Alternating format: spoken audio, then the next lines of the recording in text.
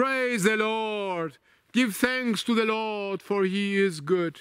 His love endures forever. Who can proclaim the mighty acts of the Lord or fully declare his praise? Blessed are they who maintain justice, who constantly do what is right. Remember me, O Lord, when you show favor to your people. Come to my aid when you save them, that I may enjoy the prosperity of your chosen ones, that I may share in the joy of your nation and join your inheritance in giving praise. We have sinned even as our fathers did. We have done wrong and acted wickedly.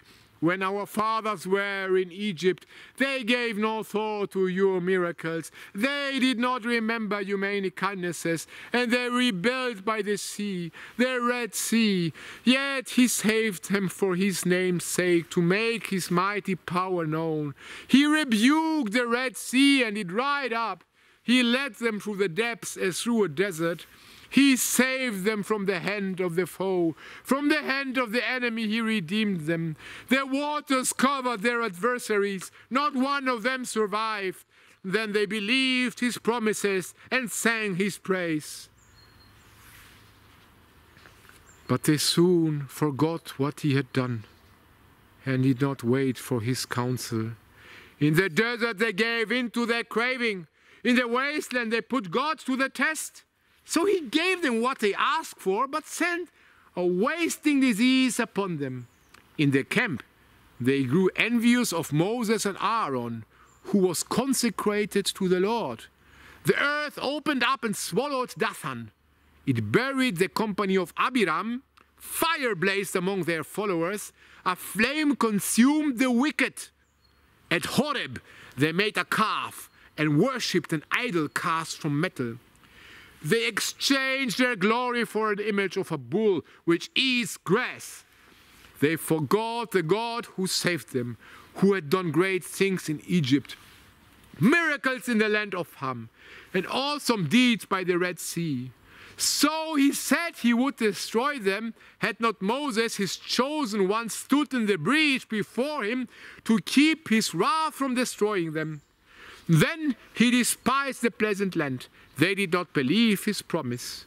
They grumbled in their tents and did not obey the Lord. So he swore to them with uplifted hand that he would make them fall in the desert, make their descendants fall among the nations, and scatter them throughout the lands. They yoked themselves to the Baal of Peor and ate sacrifices offered to lifeless gods.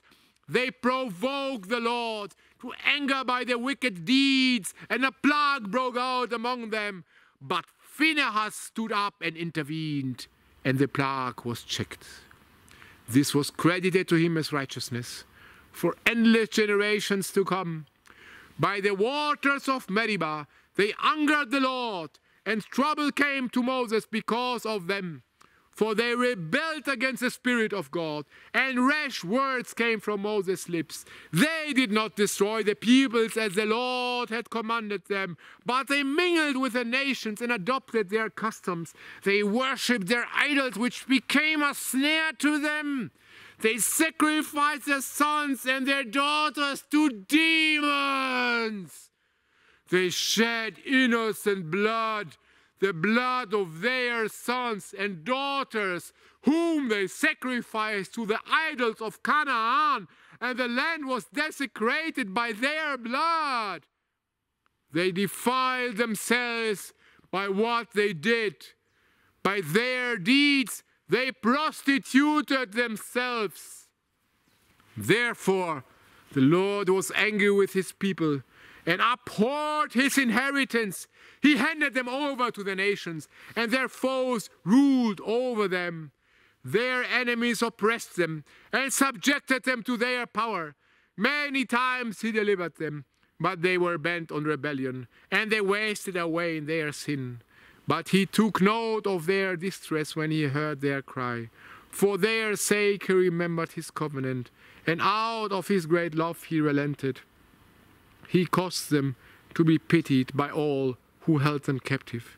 Save us, O Lord, our God, and gather us from the nations, that we may give thanks to your holy name and glory in your praise.